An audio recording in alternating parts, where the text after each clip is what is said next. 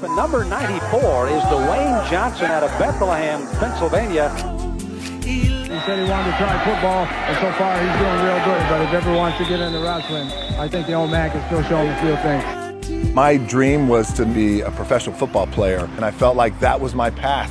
And of course, that dream didn't come true, but life is so wildly unpredictable. And when you look back, sometimes the dreams that we have, the things that we want most to happen in life, sometimes they're the best things that never happen.